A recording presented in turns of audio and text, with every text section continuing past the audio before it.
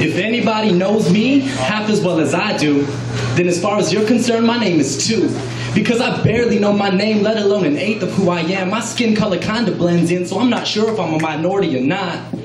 Raised without a dad, I taught myself how to be a man. Always looking up to my mother, so excuse me if I dress, look, act, speak, think, walk, talk, smell, or breathe a little feminine.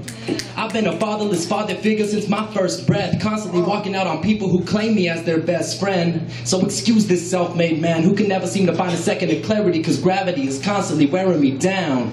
And I keep traveling down an everlasting road, but life and love are no joke. Down where hope does not stand a chance. Like a one-legged man in a fast dance who tries his best to continue down to prance this road that seems to forever last. Running fast, but he can never seem to escape his past, and he falls. And I taste the ground. Screaming so loud, but my voice bears no sound. I continue my descent, down, and I reach in for the hand of who I'm guessing is a handsome man to stand the chance at a one-night stand with my beautiful queen of a mother. My anger lingering for the boy who planted a seed but didn't bother to water the flower.